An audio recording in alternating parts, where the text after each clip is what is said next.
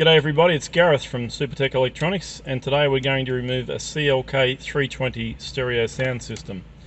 First tools you're going to need are a plastic spudger and a Torque 20 screwdriver. Okay, let's get started.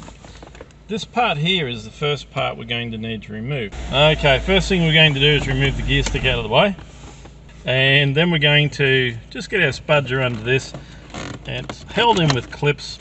And there is a little lip here, so you need to, as you lift it, move it forward and then just sit it there, just out of the way.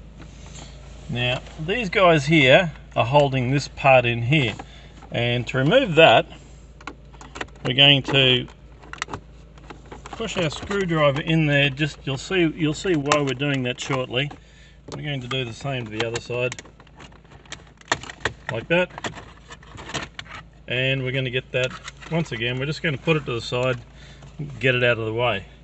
Now that will expose two screws that live up at really weird angles under there. We won't show you on the camera, but once again, they're a Torque 20 screw. They live right up under there, and once you've got that out, those two out, we can, okay, and we'll put that to the side for the time being. Okay, so the next section we're going to remove is this part here. We've already got ours loose, but heads up, they are on very strong clips, so you'll need to give it a bit of force, and the clips that it's being held in is by these guys here, and you can see that they're fairly strongly wide clips. Alrighty, so once we've got the 4 screws, this whole stereo will come out.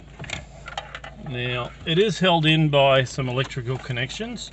You'll need to remove those. Once again, they're color coded, so you can't get them back in the wrong spot. Well, you can, but they're keyed as well. And once you've got that radio out, you can send it off to Supertech Electronics for repair.